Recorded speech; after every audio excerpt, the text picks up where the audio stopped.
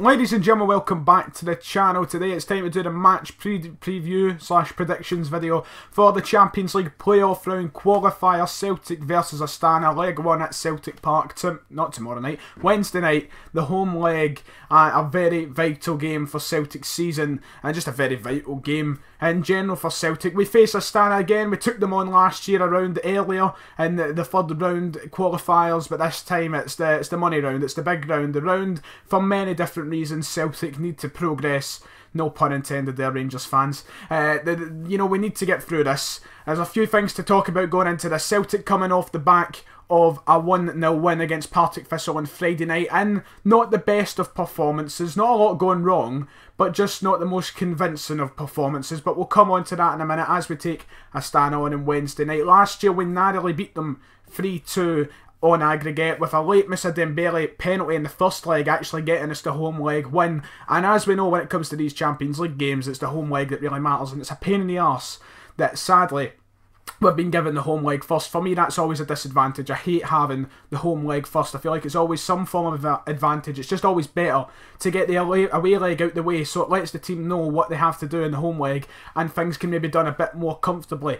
As we saw with Rosenborg, first leg was at home in the last round, did not go too well. We drew 0-0, wasn't fantastic, wasn't a great performance, and it left things, you know, we were skating on thin ice heading into that away leg, and we narrowly got through. Many different issues came into that. We didn't have an out-and-out striker for the two legs, basically. Griffiths only played a little bit of it, and when he did come on, he did change the game. But, you know, at the same time, we didn't play too great, and we narrowly got through. This time we need to make it a bit more convincing, and we need to take this home leg and get a big result from it. Last year in this round we managed to beat Hapoel Beersheva 5-2, which was a fantastic scoreline. I mean, the 2 goals we conceded wasn't great, but it gave us a 3-goal lead heading away from home, and I feel like it's something we need, that sort of cushion again in this match, and it's what Celtic should be aiming to do. This time Lee Griffiths should be playing, so there's no excuses for not getting goals. We just need to be ruthless. We need to take our chances. We can't miss all sorts of sitters here, there, everywhere. We really do need to take our chances. This mob aren't someone we can take lightly, and I always feel kind of guilty coming into these match previews and predictions being a bit too confident. And I certainly was a bit too confident with the Rosenborg game. I really was. I went in and I was like, I think we'll beat them at least 4-0 at Parkhead. I was too confident.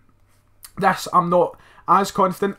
One attitude I always like to have is have faith in Celtic. I always like to have confidence in the team. I'm certainly more confident than most of my other pals when it comes to these games, always. I'm always the most confident one, and I always like to have faith. And I do think we'll get through. I think we'll do it, but it's going to be a tight affair, and I'm not expecting Celtic to go out and brutally tear them apart. It's what I want them to do, and I think it's what we need to do. We need to be as ruthless as we were against Beersheva last year. We were 3-0 up at half time, for Christ's sake. But I want that. Will we get it? It's in a doubt. This mob will no carry on. Astana are the Kazakhstanian champions, which might sound ridiculous, but I mean, being the Scottish champions and being the Kazakhstanian champions in the year 2017 doesn't have much of a difference. We still should be beating them, but they are no joke. They cannot be taken lightly. We need to go into this game. We have to be strong at the back. We have to be strong going forward.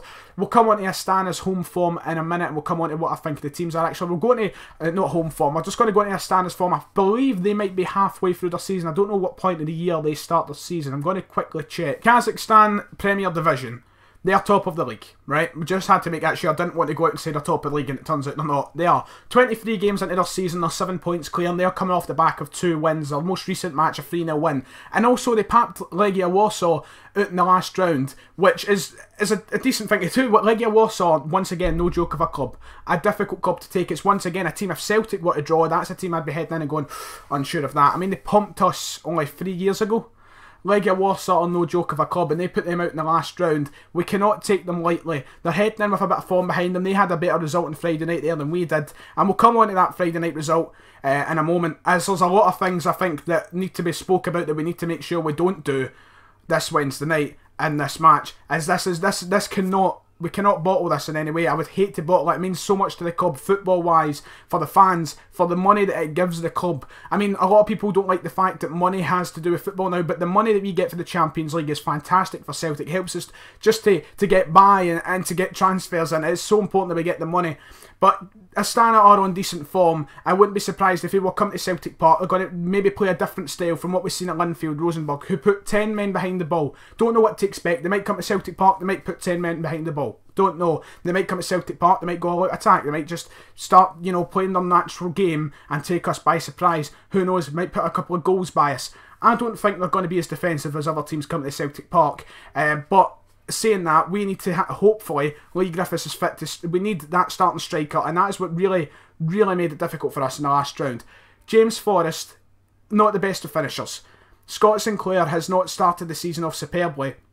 Johnny Hayes has barely had a shot in the team.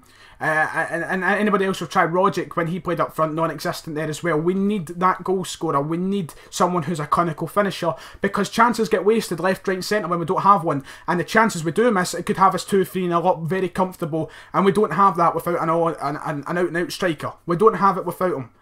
Beaton started the game Friday night. The Friday night performance there against Partick Thistle wasn't the worst I've ever seen, but once again it wasn't the best. I thought we were a bit too sloppy.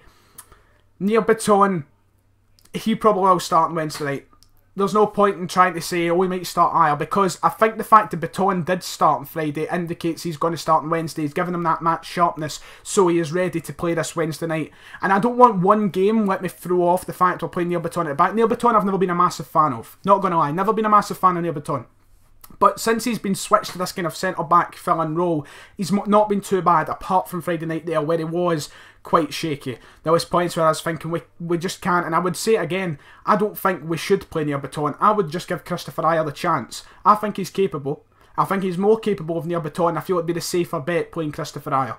And if things go wrong, then fair enough, they go wrong. He's 19 years old and it is a risk throwing him in, but at least he is probably a more comfortable centre-back than Neil Beaton. And that's not me trying to degrade or fire shots at Neil Beaton. It's just I don't know if it's worth the risk playing him at centre-back, because I feel like Christopher Ajer, as young as he is, would have a far better game. He's already done fantastic the games he's played. For such a young guy, for the games he's played so far, he's put in some great performances. I feel like he's a much safer bet having him at the back. One thing someone asked me to do in the comments was to give my starting 11, and I'll get to that. But as long as we have a striker, as long as we have someone at the back who I would prefer to see Ajer, if Beaton, as long as Beaton, who will play, I think he will play, as long as he doesn't make any stupid mistakes, I can see us hopefully getting a decent enough result to get us through the away leg, because it's the away leg that's going to matter the most. It's not an easy journey. Not an easy journey at all. My starting 11, the starting 11 I would give, I'm going to start doing this because people in the comments have asked me to start doing it. I think this is not what I want to see, this is what I think we'll do. I would want to see Ajer start over Beaton, but I think Beaton's going to start. So I think it's going to be a starting 11 of Gordon, Lustig, what's his name, Simunovic, Beaton, Tierney.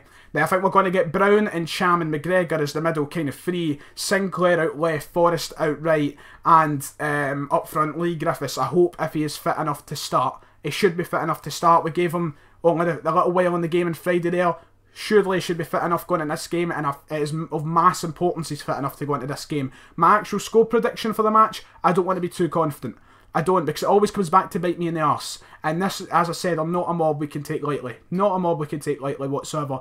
And I don't think they're going to sit and park the bus. I don't think they're going to be... I don't think we're going to score more than 3 goals, but at the same time, they're not going to sit 10 men back where it's going to be us struggling to get goals. I think they're going to play their natural game, and I could be completely wrong, because I said that about Rosenborg. I said I don't think they'll come and play 10 men behind the ball, and they came and they played basically 10 men behind the ball. And I think it's the smart thing for Astana to do, and I don't blame them if they do come to Celtic Park and play the 10 men behind the ball. But I just don't think they'll do it. I don't see them doing it. I think they'll go for a lot more a positive kind of result. And maybe if they go down 1-0 early, then they might change it and put 10 men behind the ball and try and reduce the amount of goals they concede. But I don't think they are going to do it unless, as I said, they get an early goal. And I think as talking about early goals, I always say it, early goals, we need them. I think that when we score goals, it puts confidence into the team, and we need that confidence. I hope McGregor starts. I think McGregor is in top form. I hope he starts over Armstrong until Armstrong gets this kind of contract stuff wrapped up. But for my actual score prediction, I'm going to go 2-0 Celtic. Maybe not the best results to take away. I think we need 3 goals. We need to go away with a 3-goal lead. Whether or not we do is a completely different story, and we'll have to wait and see. But that is my predictions and preview for the match to Wednesday night. I hope it goes well, and I'll have my match review out on Thursday, my match vlog out on Wednesday. It's going to be nervy. We need this. We need to get through to the group stage. I can't bear the Europa League group stages, and it would be so disappointing to see a team that went invincible last season to the Europa League when we should be in the Champions League. If we go in the Europa League, I want to see a run. I want to see some form of run. Just being honest. Not maybe final, but like last 16 quarterfinals. We need to get there if we go in the Europa League. But I have the full confidence and faith we will get to the Champions League group stage. Anyway, we'll talk next week, I suppose, when we're going away to Kazakhstan. Or 2 weeks, whenever it is. If you've enjoyed, make sure you hit like and subscribe. Much appreciated from me, Ryan118. I'll see you all next time.